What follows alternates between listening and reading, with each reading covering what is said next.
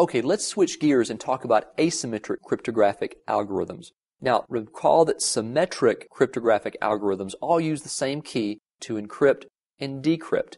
Now, with asymmetric cryptographic algorithms, there are two different keys at least. There is a public key and a private key. And typically, the scenario is where you encrypt with the public key, but then the recipient decrypts with the private key. Now, by far, the most recognized and most popular asymmetric cryptographic algorithm is the RSA algorithm. It's named after its developers.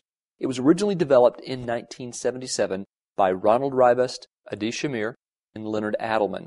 That's where the RSA comes from.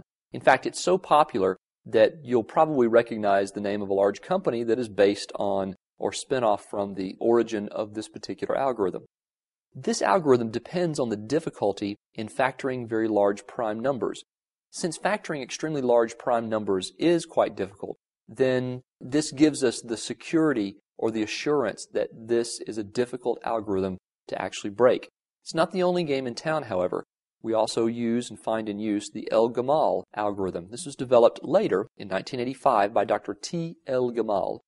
This algorithm uses very large integers and modular arithmetic to calculate keys. So we're going to start with very large integers, and he'll execute the modulo operator, which effectively takes the remainder of integer division.